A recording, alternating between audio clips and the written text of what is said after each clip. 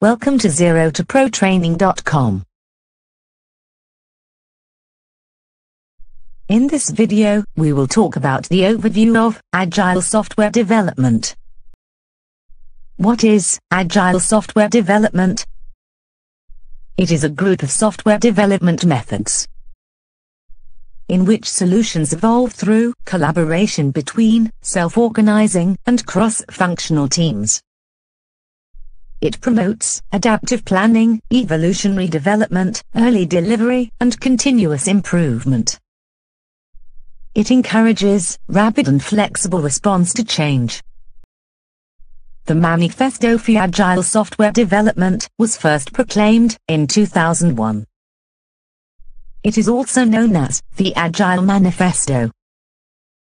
This is 6 years after the Agile methodology was originally introduced.